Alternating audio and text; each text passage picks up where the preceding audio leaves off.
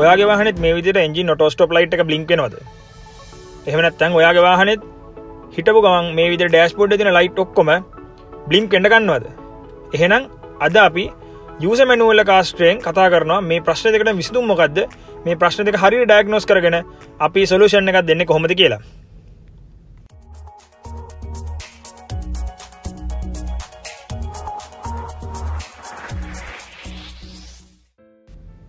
බොහොමයක් WagonR Spacia Hustler පාවිච්චි කරන කට්ටිය අතරින් අපිට මැසේජ් කරලා තිබ්බ ගොඩක් යට තියෙන ප්‍රශ්නයක් තමයි මේ විදිහට මේ ඔටෝ ස්ටොප් ලයිට් එක බ්ලින්ක් වෙන්න හේතුව මොකක්ද කියලා. ඉතින් මේ ප්‍රශ්නේ කවදා හරි දවසක උදා වෙන්න පුළුවන් ඔයාගේත් WagonR එකේ Spacia එකේ Hustler එකේ.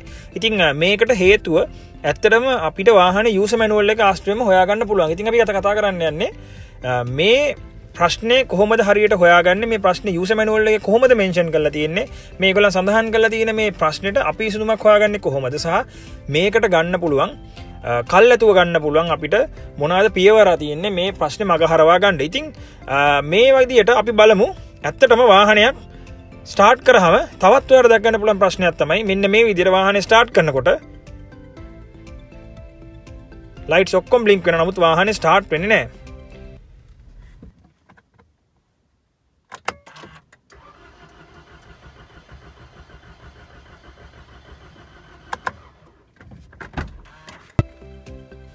ඉතින් මේ කියන අවස්ථාවට ඔයාගේ වාහනේ පත් වෙනවා කියන්නේ අනිවාර්යෙන් ඔයාගේ වාහනේ බැටරි එක සම්බන්ධ මොකක් හරි ගැටලුවක් තියෙනවා කියලා ඔයාලට පොඩි සැකයක් ඇති වෙන්න ඕනේ. ඉතින් ගොඩක් අය කරන්නේ බැටරි එක ජම්ප් ස්ටාර්ට් කරනවා කියන දේ කරනවා. බැටරි එක charge එක බහලා තියෙනවා. ඒ හින්දා බැටරි එක charge කරන්න ඕනේ කියලා. ඉතින් ජම්ප් ස්ටාර්ට් කරන විදිය හරියටම බලා ගන්න ඕන WagonR එක.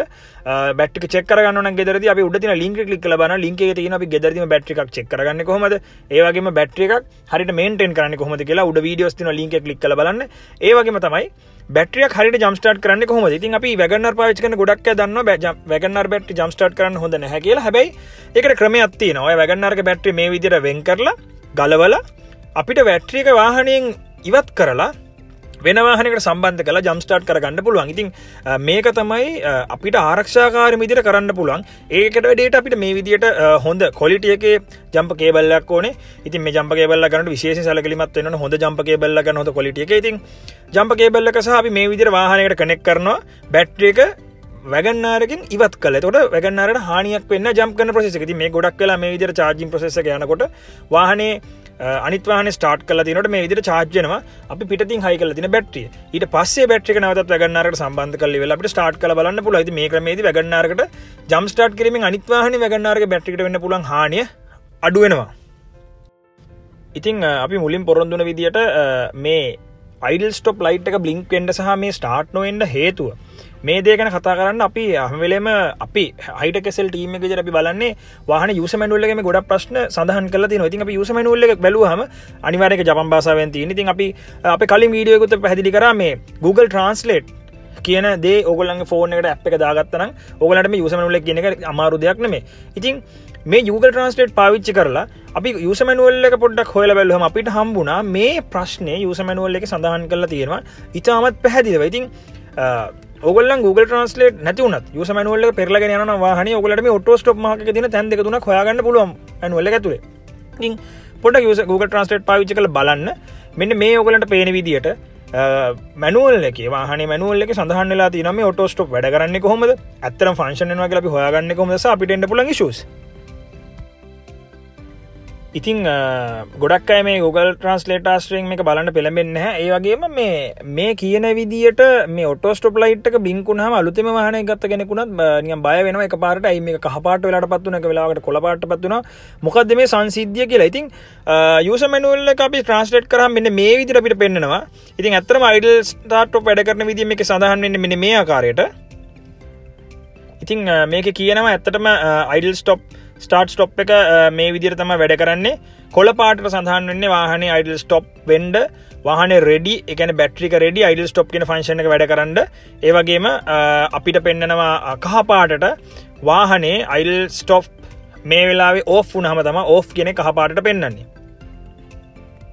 ඉතින් දැන් බලන්න user manual එකේ එතනක සඳහන් වෙලා තියෙනවා මේ off indicator light එක idle stop off කියන තැඹිලි පාට indicator light එක දිගින් දිගටම blink වෙනවා නම් ඒකෙන් කියවෙනවා කියලා කියනවා. මේක අනිවාර්යෙන් අපි ඒජන්ට් ළඟට මේ වාහනේ ගෙනියන්න ඕනේ, මේ වාහනේ issue එකක් තියෙනවා කියලා identify කරන්න පුළුවන් කියලා. ඉතින් මේක අපි තවදුරටත් හොයලා බලමු මොකක්ද කියලා මේ මැනුවල් එක ආශ්‍රයෙන්ම. මේකද කියනවා මේ බ්ලින්ක් වෙන්නේ මේ ලයිට් එක එන්ජින් එක ඕන් වෙලා තියෙනකොට මේ ලයිට් එක බ්ලින්ක් වෙනවා නම් ඒකෙන් අදහස් කරනවා කියලා එන්ජින් එකේ පාර්ට් එක ඒ කියන්නේ ස්ටාර්ටර් මෝටරේ ස්ටාර්ටර් යුනිට් එක හරි බැටරි එකේ හරි පීරියඩ් එක එක්ස්පයර් වෙලා තියෙනවා. ඒ කියන්නේ දැන් මේක රිප්ලේස් කරන්න කාලේ උදා වෙලා තියෙන්නේ කියන එක සඳහන් කරනවා කියන එක මේ යූසර් මැනුවල් එකේ පැහැදිලිවම තියෙනවා. මෙතන තමයි අපිට වැදගත්ම තැන. ඒ කියන්නේ දැන් අපේ කාලේ ලැබිලා තියෙනවා මේකේ බැටරි එක රිප්ලේස් කරන්න. ඒ කියන්නේ බැටරි එක සවුත් වෙලා තියෙන්නේ. ඉතින් මොකද්ද බැටරි එක සවුත් වෙන්නේ හේතුව කියන එක ඔයගලන්ට තීරණය කරන්න පුළුවන් බැටරි එක පාවිච්චි කරපු කාලේ, ඒ වගේම බැටරි පාවිච්චි කරන තත්ත්වය මත. ඒ වගේම ඔයගලන්ට උඩ තියෙන ලින්ක් එක ක්ලික් කරලා බලන්න ඒකේ බැටරි එක අපි පාවිච්චි කරන විදිය, බැටරි එක සවුත් වෙනවද කියලා හොයන විදිය නැවතත් ඔයගලන්ට බලා ගන්න පුළුවන්. ඉතින් මේ දේවල් එක අපිට කියන්න පුළුවන් හරියටම යූසර් මැනුවල් එකේ මේ කියලා තියෙන හරියටම මේක බ්ලින්ක් වෙන්නේ මේ ප්‍රශ්නේ බැටරි එකේ හරි ස්ටාර්ටර් මෝටර් එකේ. ඉතින් ස්ටාර්ටර් මෝටර් එකේ නැත්නම් WagonR එකේ ISG යුනිට් එකක් තියෙන්නේ හයිබ්‍රිඩ් ඇසිස් යුනිට් එක. ඉතින් බැටරි එක ඉස්සෙල්ලා චෙක් කරලා බලන්න ඕනේ අපි හැමෝම ෆ්‍රන්ට් බැටරි එක කියන්නේ 12 volts බැටරි එක අපේ බොනට් එක හරියම ඇතුලේ තියෙන බැටරි එක. මේ කියන්නේ හයිබ්‍රිඩ් බැටරි එක නෙමෙයි. ගොඩක් අය හයිබ්‍රිඩ් බැටරි එක රිප්ලේස් කරන්න ඕනේ කියලා කියනවා මේ වගේ තත්ත්වවලදී සර්විස් කරන දන්න විශේෂයෙන් සැලකිලිමත් වෙන්න. මේ කියන්නේ හයිබ්‍රිඩ් බැටරි එක ගැන නෙමෙයි. ඉතින් ඉස්සෙල්ලා චෙක් කරන්න ඕනේ 12 volts බැටරි එක. 12 volts බැටරි එකේ CC යගේ ඒ වගේම 12 volts බැටරි එකේ වෝල්ට් 12 ස්ටාර්ට් කරනකොට ඇත්තටම ලෝඩ් එක ටෙස්ට් කරන්න අපි බැටරි චෙක් කරන්න හැටි ඔයගලන්ට කිව්වා. ලෝඩ් ටෙස්ට් එකක් කරන්න බැටරි එක සමහරවිට දාලා මාස 6ක් 7ක් වෙන්න පුළුවන්. නමුත් ඔය බැටරි ටෙස්ට් කරන්න ලෝඩ් ටෙස්ට් එකක් වෝල්ටේජ් එක ටෙස්ට් කරන්න. එහෙම බැලුවම තමයි හොයාගන්න පුළුවන් මේ බැටරි එක සවුත් වෙලා තියෙන්නේ. නමුත් එන්ජින් එක ඕන් ඕෆ් ස්ටාර්ට් ස්ටොප් කරන්න බැටරි එකට කැපැසිටි එකක් නැති වෙන්න පුළුවන්. ඉතින් ඒ වගේ තත්ත්වයකදී අනිවාර්යෙන් සැලකිලිමත් වෙන්න මේ බැටරි එක ඉස්සෙල්ලා බැටරි එකේ ප්‍රශ්න විසඳුනාට පස්සේ අපිට පුළුවන් මේ ඕල්ටර්නේටර් ඒ කියන්නේ බැටරි එකේ charging පැත්තේ මොකක් හරි issue එකක් තියෙනවද කියලා බලන්න. ඉතින් ඔය හැමදේම ඉවර වෙලා හැමදේම හරියන්නේ නැත්නම් අපිට පුළුවන් හයිබ්‍රිඩ් බැටරි දිහා පොඩ්ඩක් බලන්න මොකද්ද මේ issue එක කියලා. ඉතින් මේක තමයි හරි ක්‍රමය මේ යූසර් මැනුවල් එකේ කියලා තියෙන විදිය. ඉතින් අනිවාර්යෙන් ගොඩක් අපි දැකලා තියෙන WagonR රිපෙයාර් කරනකොට Spacia WagonR මේ එක්කම රිපෙයාර් කරනකොට මේ ගොඩක් රිපෙයාර් කරන තැන් වලින් නොමග අරිනවා පාවිච්චි කරන්නන්ව මේ විදිහට හයිබ්‍රිඩ් බැටරි එක පිච්චිලා තියෙන මේක රිප්ලේස් කරන්න ඕනේ කියලා කරුණාකරලා ඒක ඔයාගේ දැනුම පාවිච්චි කරලා මේ විදිහට ටෙස්ට් කරන්න උත්සාහ කරන්න. ඉතින් ලංකාවේ තියෙන ගොඩක් අයට පාවිච්චි කරන ගොඩක් අයට තිබෙන ගැටලුව තමයි මේ සුදුසු බැටරියක් හොයාගන්නේ කොහොමද මේ 12 volts බැටරිය කියලා. ඉතින් ගොඩක් බැටරි බ්‍රෑන්ඩ්ස් ලංකාවේ තියෙනවා ගැලපෙන්නේ නැහැ මේ idle auto start stop වලටම තියෙන බැටරි නිෂ්පාදනය කරන ලොකු crank power එකක් තියෙනවා. ඉතින් ඒ හොඳ crank power එකක් තියෙන බැටරියක් ගන්න පුළුවන්. Suzukiම බැටරිය හොයාගන්න පුළුවන් නම් ඉතාමත් හොඳයි. හරිම අඩුයි හොයාගන්න. ඊට අමතරව වෙනත් ජපන් නිෂ්පාදන තියෙනවා auto idle start වලටම ගැලපෙන. ඉතින් ඒ වගේ එකක් අනිවාර්යෙන් යොදා ගන්න මතක තබා ගන්න. ඉතින් හයිටෙක් SLෙන් අපි අද ගොඩක් දේවල් කතා කරා. WagonR ගැන ප්‍රශ්න තියෙනවා නම් ඔයාගේ අනිවාර්යෙන් පල්ලෙහින් කමෙන්ට් කරන්න, අපේ channel එකට message කරන්න, අපේ Facebook page එක like කරන්න, visit කරන්න අපේ website එකට www.hitechsl.com. ප්‍රශ්න තියෙනවා යොමු කරන්න. මේ හැම දෙයක්ම අපි කරන්නේ ඔයගොල්ලන්ගේ ප්‍රශ්න ඔයගොල්ලන් ගැටලුත් එක්ක අපිට දෙන්න පුළුවන් solution එක මොකද්ද අපේ දැනුමත් එක්ක කියලා. ඉතින් බොහොම ස්තුතියි එකතුන හැමෝටම subscribe කරන්න අපේ channel එකට.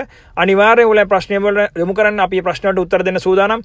එහෙනම් ගිහින් එන්නම් අපි ආයෙත් හම්බෙමු අලුත් වීඩියෝකින්. බොහොම ස්තුතියි.